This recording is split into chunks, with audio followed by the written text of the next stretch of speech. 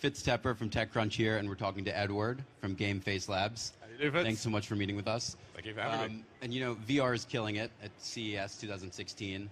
And it's always nice to see a player that's not Gear VR or Oculus, and actually, you know, has stuff up and running and working. When I tried your product about 10 minutes ago, and it's fantastic. Thank you. So I guess you want to start by telling us a bit about the company and maybe your background? Absolutely. So we started in about 2009 with 3D gaming technologies. We developed a platform that allows you to deliver content very quickly, up to 100 times faster than your traditional app stores. And we do this by some very clever virtualization. And it's effectively allowed us to deliver very large applications very quickly. And so we effectively can get zero latency virtual reality cloud gaming working. We can take an application like Angry Birds that usually is only, let's say, 100 meg, and we can deliver that in about 5 seconds. And so you start playing it earlier while absolutely. It downloads. You have this instant gratification nature to gameplay, but the content is delivered from the cloud, but it's all locally rendered on the headset. And so with this platform in mind, we realized that VR was going to be the next big platform, and as such, we built up a headset that we felt was more in line with the future of all VR devices. Something that you don't need to plug a mobile phone into, nor that you need to plug into a PC to use it. So you jumped into hardware. Absolutely. And so we realized what we should do is find the most powerful components possible, and we ended up using the latest Integra technology from NVIDIA, which is an incredibly powerful mobile SoC. We paired that with a very high-resolution 2.5K OLED display panel, and we have a very wide field of view of today around 110 degrees, but we'll be upping that to about 140 degrees. So this entire concept we have called a head-mounted console, because it is quite literally a device that will be benchmarked at about twice the power of an Xbox 360 strapped to your face. And the whole thing's in here. Absolutely. Everything is built into the headset. For reference, the headset itself weighs a little bit less than the DK2. We have a very, as I say, wide field of view, which is being increased. But what makes our headset different from your other mobile phone-based devices is the fact that we have a very powerful SoC and a custom fan-based cooling solution. We have a battery. So what do you explain the cooling solution? So mobile VR is plagued with one issue, where your technology will basically have a limitation where after 20 or 30 minutes use, the mobile phones will tend to overheat and you'll start losing frames and you'll induce motion sickness. And so from there, we realized we need a fan-cooled solution to be able to keep the headset from overheating, to give you a really long-lasting experience while still being untethered from any other machine. And so we built up the custom fan-cooled solution, and this, coupled with a massive battery that we have here, gives us up to 7 hours use time.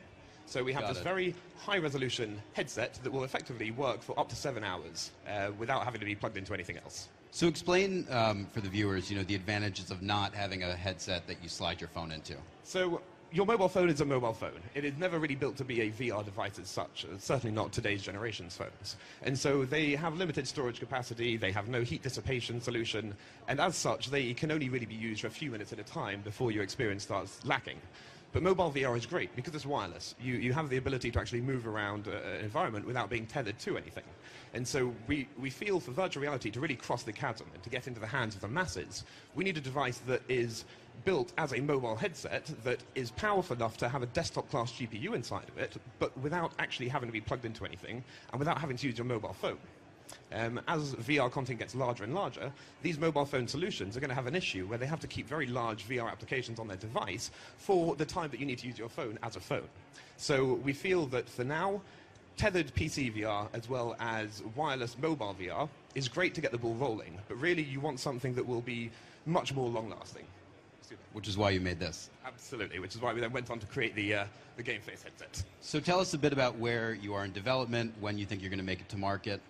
So we recently announced a couple of months ago that we've now partnered with Valve, so we now have access to Lighthouse Tracking technology. And this is some very exciting stuff, because Gameface is now becoming a hybrid VR headset, something that will allow you to plug into a PC and use the Steam VR content. So on top of that, our headset also works straight out of the box with any Google Cardboard content. And so we have a headset that has a very comprehensive list of content that can be played on it. We will start sending developer consoles out to developers over the next few months, and then we'll look to have a consumer headset going at the beginning of 2017. And the other big important question about getting things to the masses, it's the P word. Yes. We haven't announced anything yet, but we're aiming to be on par to a current generation games console. So something around the $500 to $600 mark is really what we're aiming for.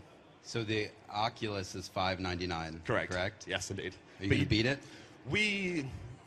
I can't say at this early stage. We're still a year away from having our consumer headset, and a lot will change between now and then. But certainly, as we have our App Store on the headset, we have a means of earning revenue that we don't need. So talk about that a bit more, the App Store. So the App Store is awesome. We've taken some DARPA technology that has been spun out, and we have built this virtual reality ecosystem, effectively. Something along the lines that we have this very low-level sandbox installed on our headset, and then we take any application and we install it into the cloud.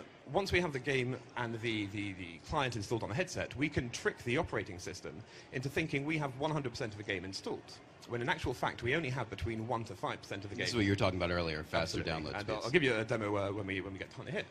And so we effectively trick the operating system into thinking 100% of the game is there, when we only have a small partial of between 1 to 5%. Now from there, we load the application up, and then we continue to pull down the assets that we need on demand. So you're effectively having a cloud-based but locally rendered virtual reality platform. And so this whole concept of a instant gratification, zero risk of piracy, because of course we're using military-grade encryption to a sandbox that's at a lower level than the OS, means we can guarantee that there's no real issue for content being pirated. But on top of all of that, due to the nature in which this content's being delivered, we have this unparalleled level of insight into analytical information of how content's being consumed by the end user. We can see, let's say, Bob might be dying too much in one level and Sally may be giving up too much at the other level. And we can give this information back to developers for them to improve their VR experiences. This is crucial in a time like today where it's the Wild West, so to speak. We don't know exactly what's going to work and what will be the best. So you've talked about app stores and this download technology and the head tracking technology and the fan technology. You're doing a lot. We are. I mean, you're doing everything. We're trying to create a complete VR ecosystem for a standalone console.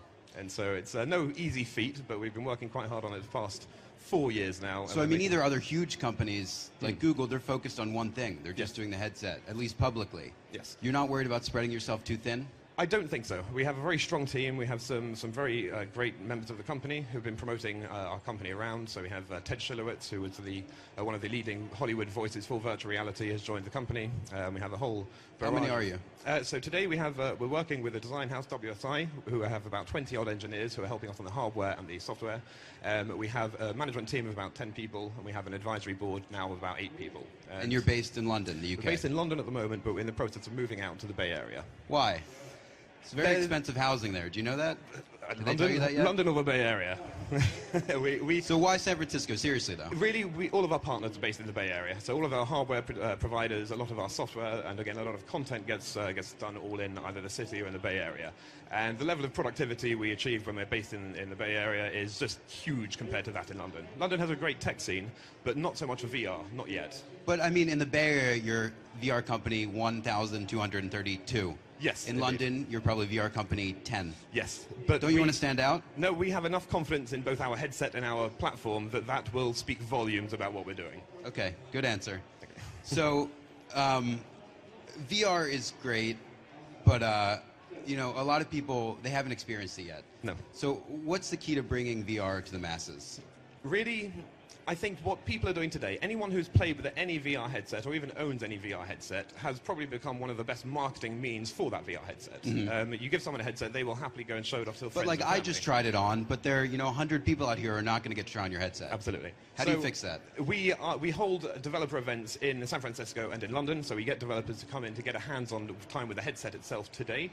But short of that, we're shipping developer kits out to our core list of developers for them to start generating the next wave of VR content.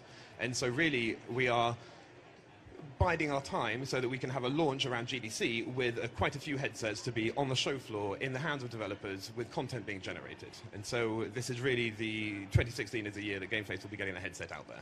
Got it.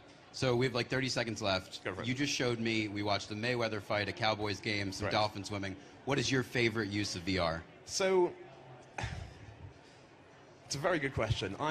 Personally, I enjoy virtual reality in the form of rendered environments as opposed to 360 content as such, but only because all video games by their very nature are effectively VR environments, and they're very easy to adopt this technology. 360 video is coming along leaps and bounds. We're beginning to see stereo 360 3R, but in my opinion, video 360 is not quite VR yet. It's getting there, but really, we found things like the quick games like Pocket Dolphins I showed you is not really a game. It was cool. But it's a nice experience. But then we have demos such as Bomb Squad, which is a really, really addictive game that you put the headset on and you'll be in there for 45 minutes to an hour to play these things. So we're out of time. Thank you so much for talking to me, Edward from Gameface Labs. Thank you very much. And we'll look forward to your product in 2017. Thank you. Cheers.